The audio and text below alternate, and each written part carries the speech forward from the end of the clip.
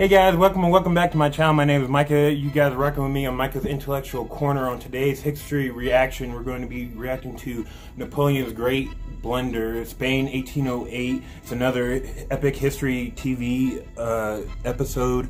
Essentially, guys, with that being said, don't forget to check out my new shorts series that I'm doing today in history. We'll be pumping those out daily. The first one got a pretty good response, so I'm going to try to get those out daily. That way they actually make sense in the shorts content. With that being said, don't forget to like, comment, and subscribe. Let's just get right into it.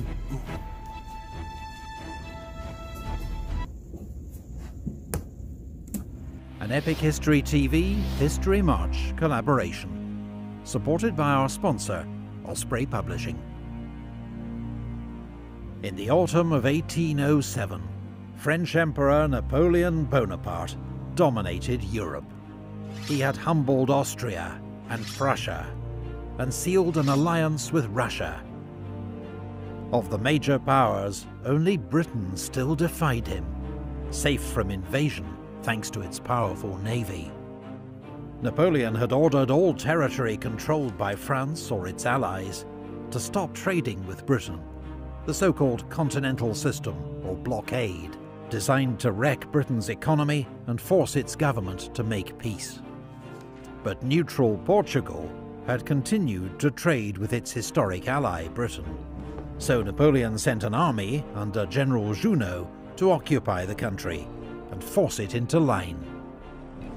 The invasion was supported by France's ally, Spain, though privately Napoleon held Spain's rulers in contempt.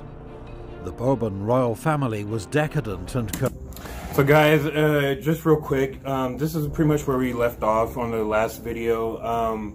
And in my opinion, with Portugal, if you guys don't remember on the last video, this is where the King and Queen of Portugal escaped to Brazil right before I think both of the coalition or both of the troops get there, Spain and French troops.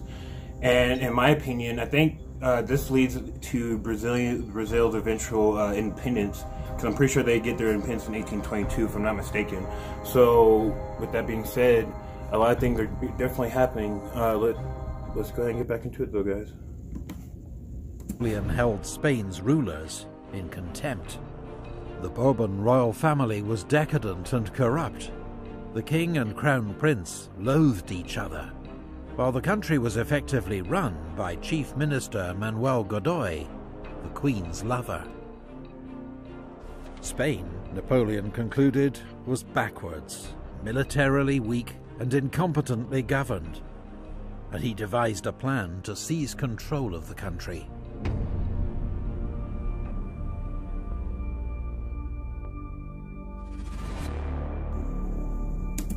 Kind of sounds like an episode of Game of Thrones a little bit, you know what I'm saying, where a lot of people were sleeping with a lot of people and a lot of people are hating a lot of people and a lot of people are fighting. Let's see what happens, guys. Let's see what happens. In the spring of 1808, under the pretext of guarding Spain against the British, French troops took up strategic positions around the country. The Spanish people saw the French military presence as the latest in a long line of humiliations, and held Chief Minister Manuel Godoy responsible. There were riots at the palace of Aranjuez. Godoy was nearly lynched.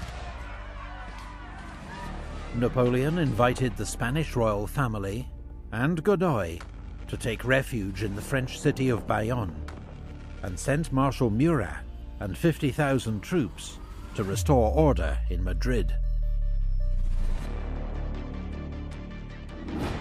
But on the 2nd of May 1808, the people of Madrid rose up against Murat's soldiers. It became known as the Dos de Mayo uprising, immortalized by the artist Francisco Goya.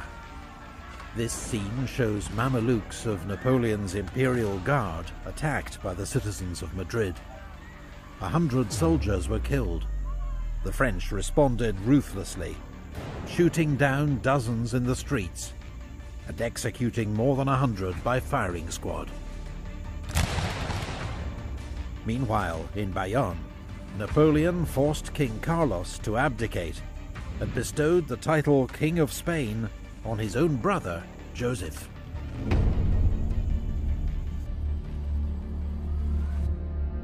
Yeah, you guys can definitely see the passion that the Spanish people have, for tolerating the way that their country is being ran and all this other stuff at the time, and the fact that now this foreign ruler is coming into their country and trying to take over and all this stuff. Yeah, I can definitely see that this is going bad soon, and we're only like 3 minutes in. All right, let's take a.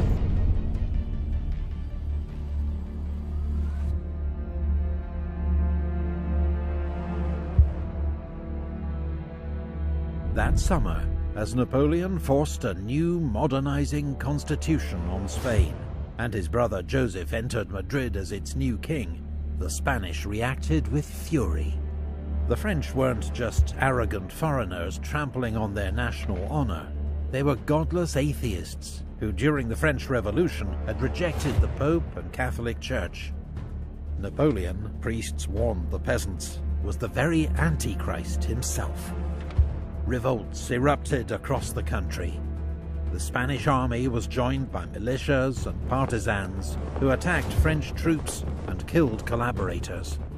French soldiers carried out savage reprisals. No mercy was shown.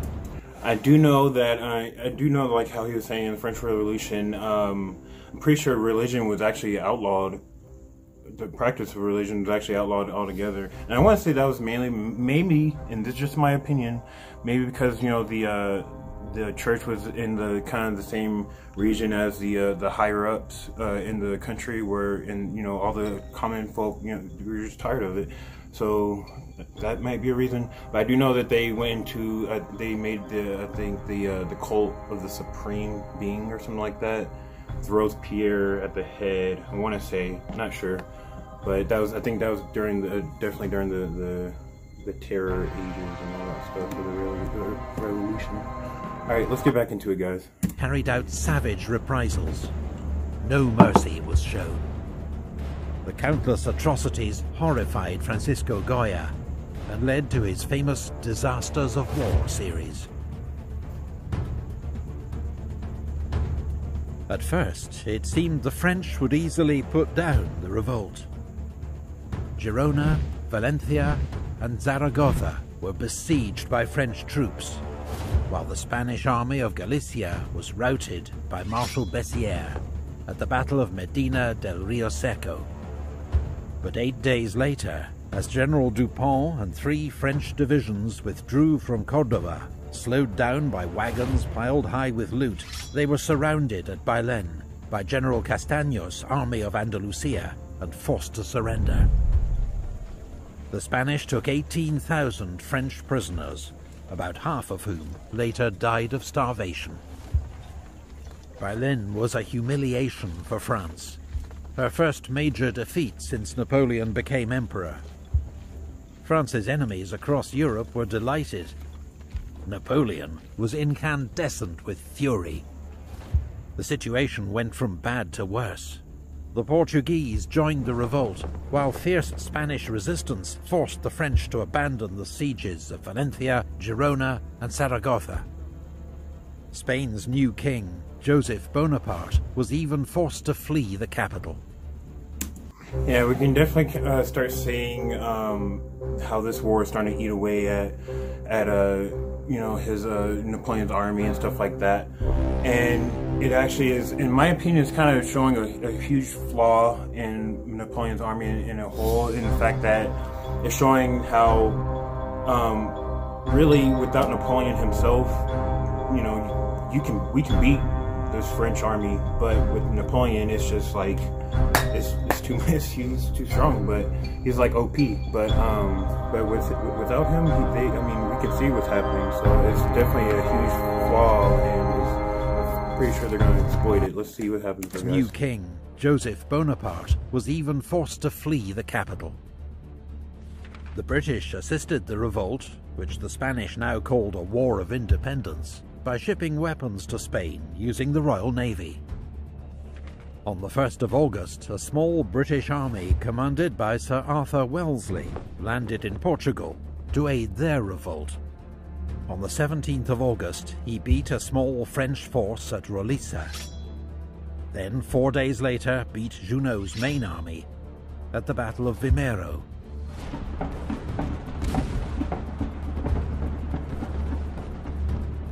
But Wellesley's newly arrived superior, Sir Hugh Dalrymple, then agreed to repatriate Junot and his army to France, with all their arms and plunder, using British ships. In Britain, the generous terms... I wonder if Portugal and Spain, obviously worked together, to repel the French. I feel like they did, but if they did, how did the Portuguese feel, the Portuguese people and troops, how do they feel having to fight against the Spanish, knowing that they literally just tried to betray them? Like, you know what I'm saying? How does that, I wonder how that worked. Gotta do a little bit more research. If you guys know, let me know in the comments. Alright, let's get back into it, guys. Plunder, using British ships. In Britain, the generous terms were seen as a disgrace and scandal. A subsequent inquiry exonerated Wellesley, the future Duke of Wellington, but Dalrymple never held command again.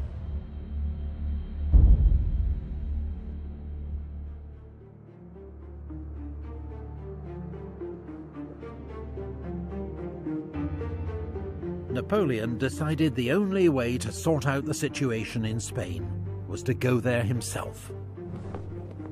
He assembled 130,000 reinforcements, including many of his best troops, and on the 7th of November led a second invasion of Spain.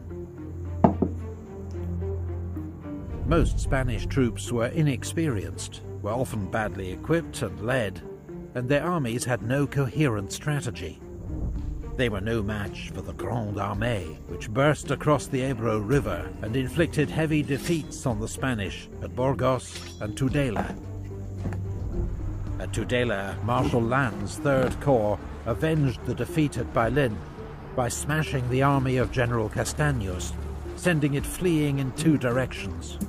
Yeah, I know that victory by Marshal Lannes definitely got freaking Napoleon all excited, because I'm pretty sure that was one of his favorite marshals, if I'm not mistaken. We'll definitely find out as later on in our Napoleon marshals and all that stuff, but definitely we can see why he was his best one, though. Did you see those freaking casualty rate? I think it was like 650 or something like that. That's ridiculous. All right, let's keep it going, guys. Castaños, sending it fleeing in 2 directions. Napoleon pushed on rapidly. North of Madrid, 8,000 Spanish held the mountain pass at Somosierra. Napoleon, impatient to break through to the capital, ordered forward the Polish light horse of the guard. In an attack of almost suicidal bravery, they charged the Spanish guns head-on and enabled the French to take the pass. 4 days later, after Napoleon threatened to obliterate the city, Madrid opened its gates to his army. Unaware of the... Damn, that's crazy, you guys. If you guys, obviously we were all paying attention to the dates, but if that only took him like a month to go into Spain and pretty much do what his marshals couldn't do, you know what I'm saying? Like, that's ridiculous. No wonder he's like regarded as, obviously the best general ever, but that's kind of ridiculous though. All right, let's get back into it. Threatened to obliterate the city. Madrid opened its gates to his army. Unaware of the disaster engulfing Spanish forces, a 20,000-strong British army, commanded by Sir John Moore, had just arrived in Salamanca after a 300-mile march from Lisbon, with another smaller force en route from Coruña. The British army was inexperienced, but in contrast to most Spanish forces, it was well trained, organized, and led. As news reached Moore of the Spanish collapse, he nevertheless planned to divert French forces by attacking Marshal Soult's isolated Second Corps and threatening Napoleon's communications to Burgos and France. At Saguin on the 21st of December, the British 15th Hussars advanced overnight through winter frost and made a dawn attack on a French cavalry brigade, routing it in one great charge. But as Moore prepared a full-scale attack on Soult's corps, he received news that Napoleon was advancing rapidly towards him with his main army from Madrid. I kind of wonder what he's thinking right now, because, you know what I'm saying, we already know Napoleon can traverse that in, what, like 1 or 2 days, so I wonder what he's thinking, like, because there's really not a whole bunch of planning he can really do in that time. It's definitely kind of interesting to see. Let's see how it goes, guys.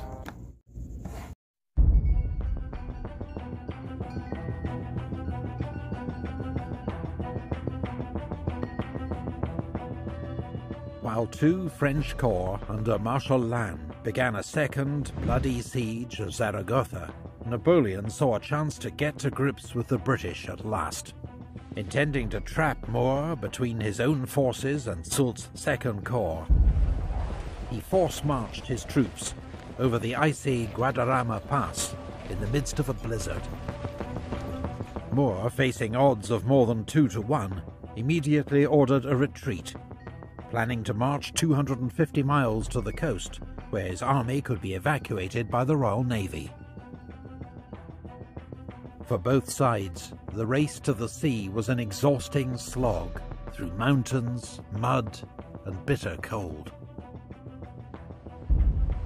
Many fell by the wayside as British discipline collapsed, leading to looting and drunkenness, except among the rearguard, which fought several skillful delaying actions and kept the French at bay. Soldiers of Britain's elite 95th Rifles were prominent in these skirmishes. This specialised light infantry regiment wore green uniforms for better concealment, and were one of the few units on any side armed with rifles. Unlike the standard smoothbore musket, rifles had spiral grooves in the barrel that spun the bullet as it was fired, making them slower to load. These guys almost sound like they're the special forces of the 1800s, or I guess you can say 19th century British or English army, or sounds pretty cool. All right, let's get back into it, guys. It was fired, making them slower to load, but much more accurate. In one legendary incident during Moore's retreat at Cacabelos, rifleman Tom Plunkett picked out and shot dead a French general at 400 yards, some say further. Thanks to the skill of the rearguard and the desperate pace of the retreat, the British kept one step ahead of the French. On New Year's Eve, Napoleon received grave news from Paris. Rumours of plots, and Austria mobilizing once more for war. The Emperor immediately left for France, taking many of his best troops with him, and entrusted Marshal Soult and Second Corps with finishing off the British. The pursuit continued, but on the 11th of January 1809, Moore's ragged army reached Coruña. For Sir John Moore's exhausted army, the Spanish port meant supplies, rest, and the prospect of rescue. But few ships were there to meet them on the 11th. Fortunately, the British had been able to blow up bridges behind them to delay Marshal Soult's advance. And 3 days later, on the 14th of January, the naval transports arrived, allowing Moore to begin embarking his cavalry and artillery. But the very next day, Soult's army... Guys, why does this feel so familiar? I feel like history just keeps repeating itself, especially in this video. Because, I mean, this sounds just like, Dunkirk and stuff, except, obviously, instead of the Germans, it's the French now who are trying to get the troops in. It's like, you know what I'm saying? History just keeps repeating itself, guys. All right, let's see where this is going, guys. Embarking his cavalry and artillery. But the very next day, Soult's army appeared on the hills south of Coruña, taking up positions on the heights of Peñasquedo, where he sighted his main battery of cannon. Half of Moore's army deployed in a defensive line 2 miles south of the city, with 2 divisions held back to protect his right flank. Both armies were roughly 16,000 strong. The French had 4 regiments of dragoons, while the British cavalry was already aboard ship. But the broken terrain of walls, hedges and olive trees made it a battlefield ill-suited to cavalry. Soult's plan was to attack the British right flank. Damn, that kind of takes out those dragoons then. That means that's like almost, we said there's 4 regiments, so that's what, like probably a quarter of their army that came and fight. Let's see what happens. Soult's plan was to attack the British right flank and trap Moore's army against the sea. Around 2 p.m, the French artillery opened fire. Then Mermet's infantry division advanced, supported by Lahoussaye's dragoons on his left. Moore had been unsure if Soult would attack, and had just ordered Paget's division to begin embarkation. Now he hurriedly cancelled that order, ordering Paget instead to bring up his men to reinforce his open flank, and Fraser's division to take up position on the heights of Santa Margarita. The French advanced through hedges and over walls, with heavy firing from skirmishers on both sides. Then the British counterattacked. The 42nd Highlanders and 50th Foot charged into the village of Elvina and drove the French out. But in confused fighting, they in turn were soon pushed back to their own lines. Sir John Moore was close to the front line, observing developments, urging on officers and men. That's definitely where the inexperience definitely comes into play. Otherwise, they definitely could have held that line, and definitely could have probably even disoriented them and tried to get away that way. Moore was close to the front line, observing developments, urging on officers and men. But as he ordered up the Guards Brigade to reinforce the line, he was hit in the shoulder by a cannonball. He remained conscious, but it was obvious the wound was fatal, and he was carried back to the city. Soult sent forward Merle's division to support the attack on Elvina. Scottish General Sir John Hope had taken over command of the British army from the dying Moore, and he ordered forward 2 battalions of infantry to meet the French attack. Paget's division, led by skirmishers of the 95th Rifles, arrived to shore up the British right flank. The terrain was so bad for horses that French dragoons chose to dismount and fight on foot, but were slowly pushed back by the British. Paget's advance threatened the flank of Mermet's attack on Elvina, and he too was forced to withdraw, while an attack on the right by Delaborde's infantry secured a foothold in the village of Piedra Longa, but got bogged down in heavy skirmishing. Around 6 p.m, dusk fell, and firing died out across the battlefield. News that the British line had held reached Moore shortly before he died in Coruña, around 8 p.m.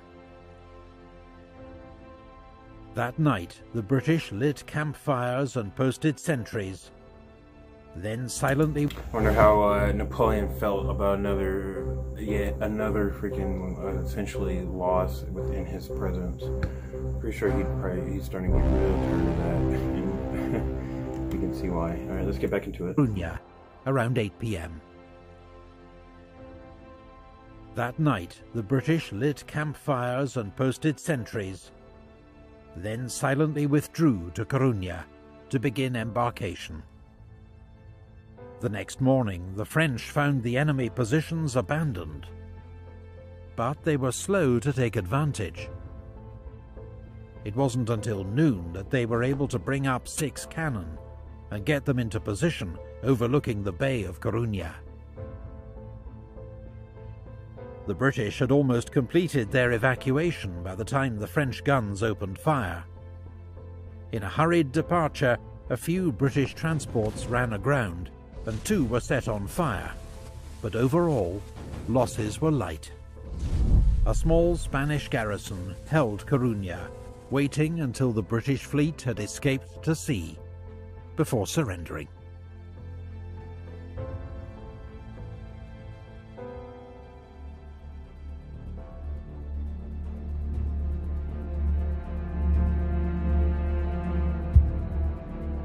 Whether Moore's retreat to Coruña was a British... Oh, I know Napoleon was pissed about this. That's kind of ridiculous. Like, he just leaves and then boom, happens right again. Right?